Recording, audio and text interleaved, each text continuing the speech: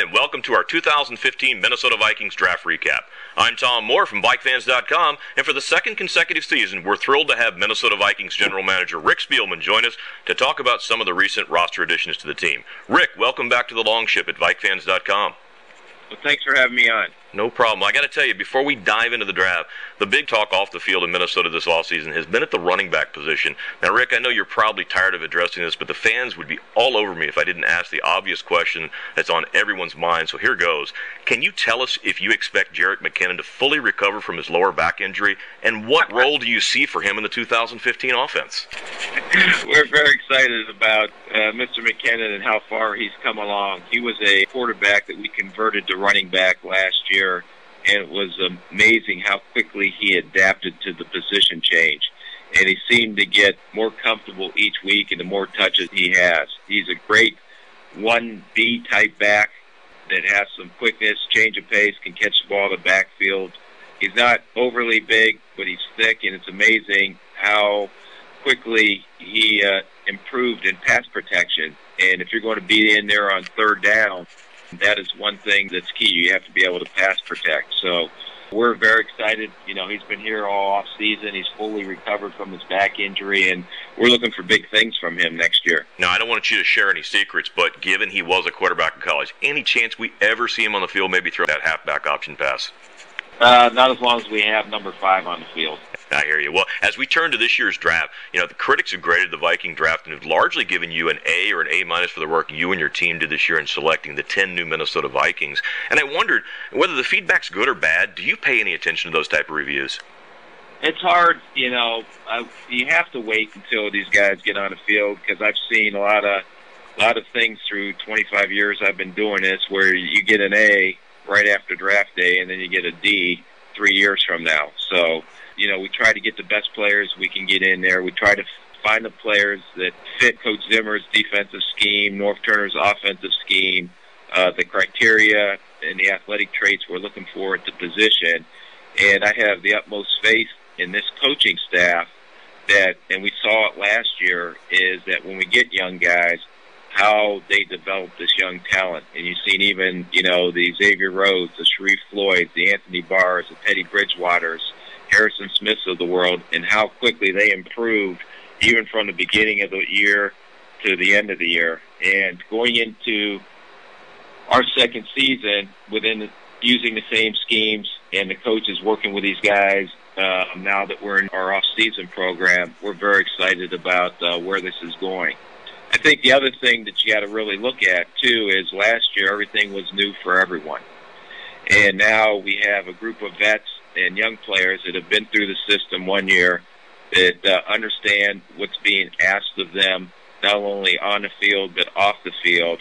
And so when this new crop of young rookies and new players come into our system, there'll be some guys that have already been through it 1 year, and we'll help develop those guys along the way as well. No doubt. Well, going into the draft, the consensus view for the Vikings was a need at the corner position opposite of Xavier Rhodes, as well as maybe a middle linebacker who could stay on the field in passing downs. And I'll tell you, Rick, it sure looks like you fill both of those needs with quality players. And I was wondering, can you tell fans what it was about Trey Waynes that made him the number 11 overall selection in the draft this year?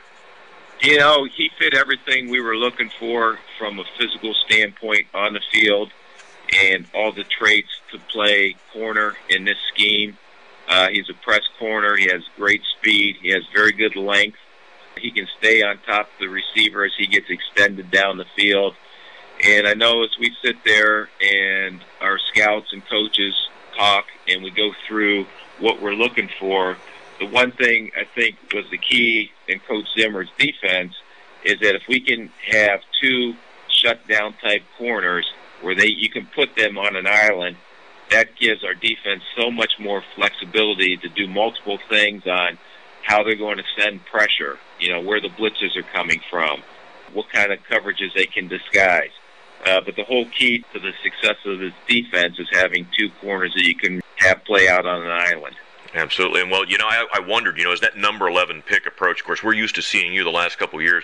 You might trade up, down, get multiple picks, whatever it might be. But what are the types of things that you and your staff experience? I mean, are you calling other teams? Are they calling you to inquire about acquiring your pick? And do you actually call the player you intend to draft before Commissioner Roger Goodell steps up to the podium to announce the selection? Yeah, what we do is when we're in doing trades on draft day, a lot of it will happen when we're on the clock. If we're anticipating we may move down or up, George Payton, my assistant general manager, and Rob Brzezinski, who's our vice president of football operations, handle all the phone calls coming in and out. And so I will give them direction, hey, start calling the teams below us in case we want to move down, or hey, let's see if we can move up here. So they'll work the phones before we get on the clock.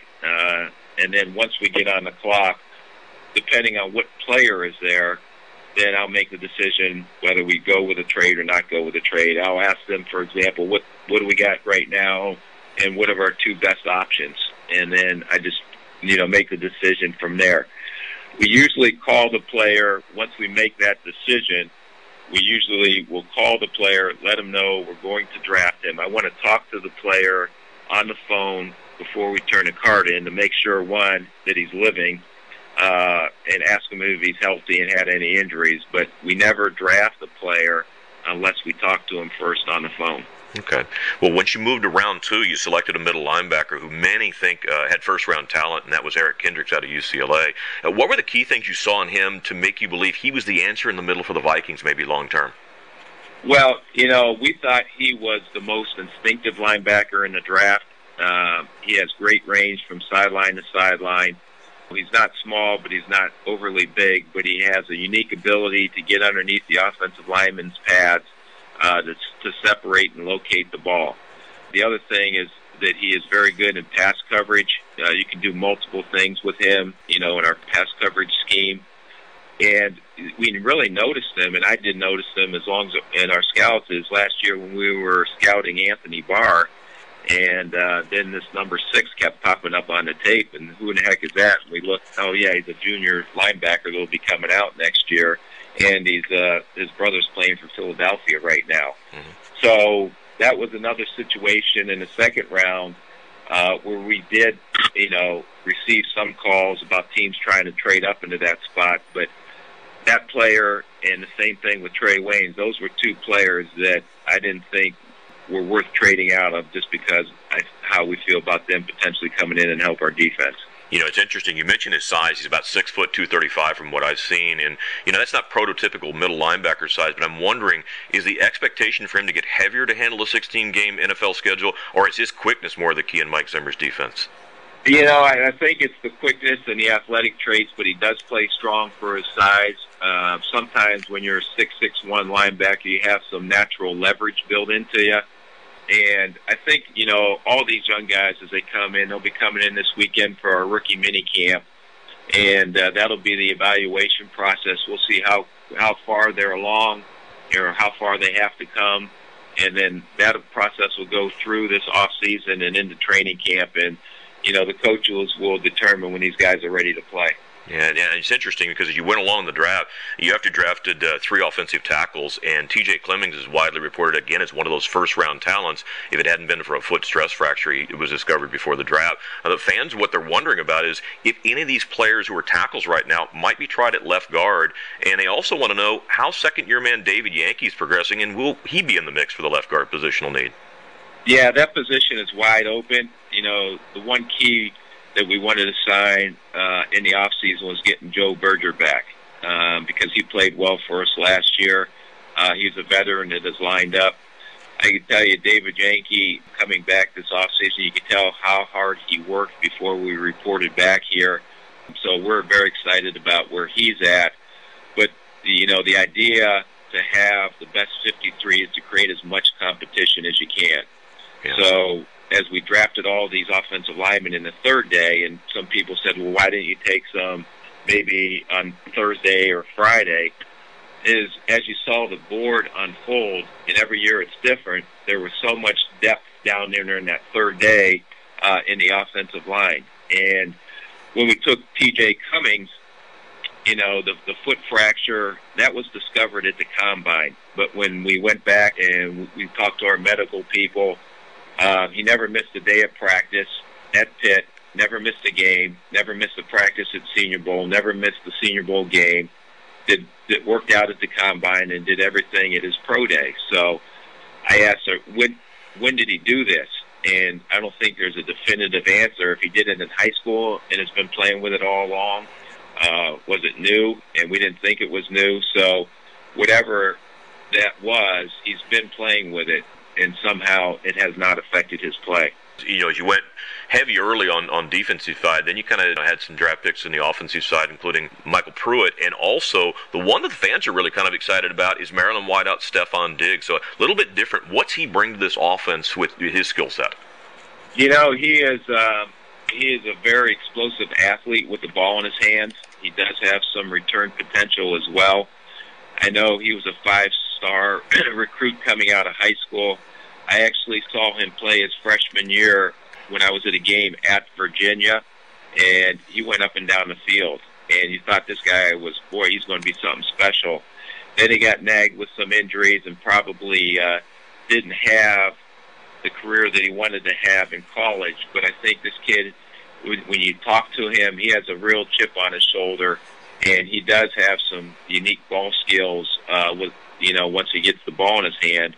And I think I saw a stat somewhere that he led all receivers at the Division I level with run-after-catch skills and the amount of yards he can get after he gets the ball in his hand. Yeah, that's great. That's what people are looking for. They saw the highlight package, and they saw him run the quick slant, sitting on the slot position. So now all of a sudden your wide receiver position, with the addition of Mike Wallace and all the other talent that you have there, really becomes a strength of your team. Yeah, we wanted to try to get as many weapons around Teddy as we could. We're able to add Mike Wallace, who's going to definitely give us a vertical threat down the field. And then with all our with the Jarius Wrights and Cordell Patterson, I can't tell you how impressed we've been with his off-season work habits and the approach he's brought into this camp so far. And Charles Johnson, who we picked up off of Cleveland's practice squad last year by the second ball game, and how he developed, and he wasn't even here through all of training camp last year. So we feel we have a very young nucleus of playmakers at that receiver position. They're all going to grow with our young quarterback and the addition of Stephon Diggs.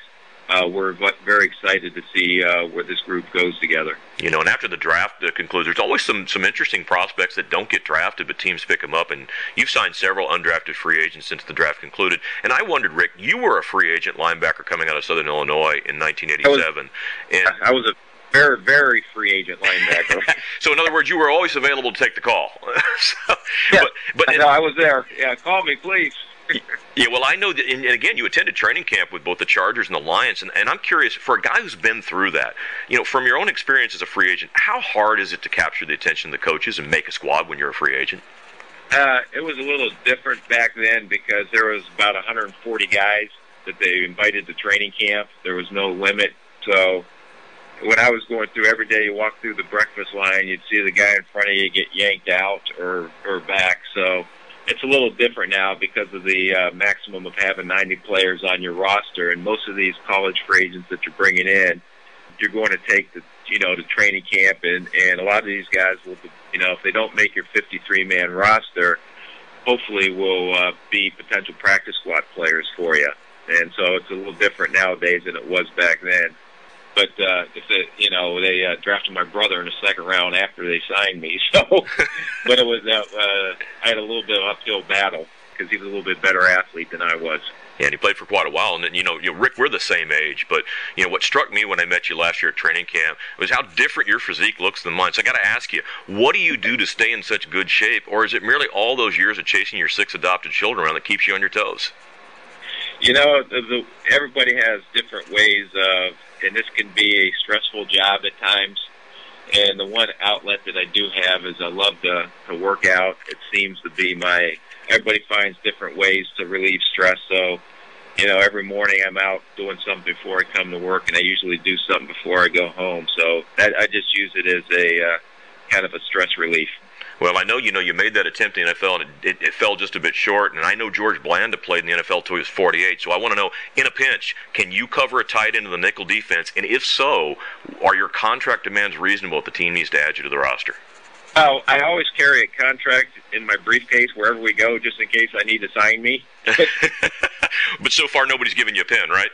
Oh, no one's. I haven't given myself a chance yet, and then I had a hip replacement 2 years ago, so I put myself on a shelf after that. I hear you. Well, Rick, listen, I want to thank you again for joining us today to talk about some of the draft choice in the process, and we encourage our listeners and fans to visit Vikings.com often to hear all the up-to-date news on your Minnesota Vikings. And again, Rick, thanks for joining us today.